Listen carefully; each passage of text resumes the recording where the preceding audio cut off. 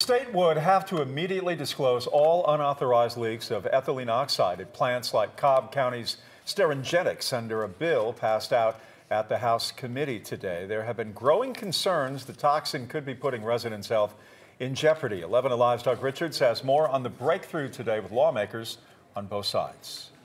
There are about a half dozen ethylene oxide bills in the legislature this session, but the one that is advancing is one written by a Cobb County Republican.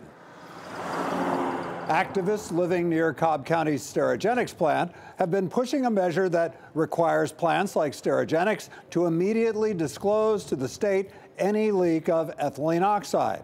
That's a gas described by the EPA as a carcinogen.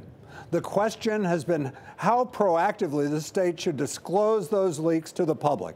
Sterigenics and a plant in Covington called BD use ethylene oxide to sterilize medical equipment. Republicans introduced a bill that would require immediate disclosure of any ethylene oxide leak to the EPD. Democrats wanted that too, plus for the EPD to immediately post the disclosures on its website.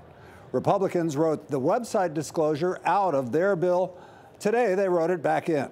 This is what the community wanted. When we first started this, what we wanted was for any accidental release to be reported to EPD and for EPD to be able to disclose that information to the public without the public having to file open records request. The history of ethylene oxide leaks is eye-opening. In Covington, the BD plant reported leaks in September 2019 and January 2016. In Cobb County, Sterigenics reported ethylene oxide leaks in July of last year, as well as 2 leaks in 2018. There was no law on the books for those companies to disclose some of those smaller leaks. This bill would require those companies to disclose any ethylene oxide leak and for the state to immediately make them known to the public.